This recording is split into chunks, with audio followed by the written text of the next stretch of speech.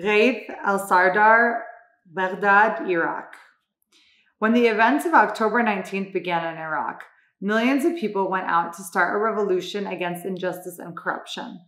5 months after the start of the revolution, shooting and tear gas increased indiscriminately, and there are approximately 800 dead and 23,000 wounded as a result of assassinations and random and approved killings. This photo was taken in Tahrir Square, Baghdad. In the midst of the shooting, in the midst of the rebellious crowds that felt spirits of defensive patriotism for a land which freedom was violated, despite the danger, I took this picture of my friend Saif, whom I met in the midst of smoke and bombs flying in the sky, with a steel chain in his hands to defend himself.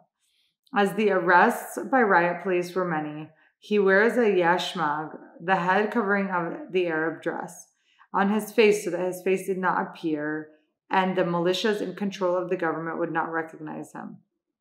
Saif fell about 3 hours after I took the picture, breathing with the smoke and tear gas, and he was transferred to the existing camps to be treated. This is one of the pictures I took during my participation in the Iraq demonstrations, which killed many in front of me. The protests held in Iraq kept going until COVID-19 lockdown.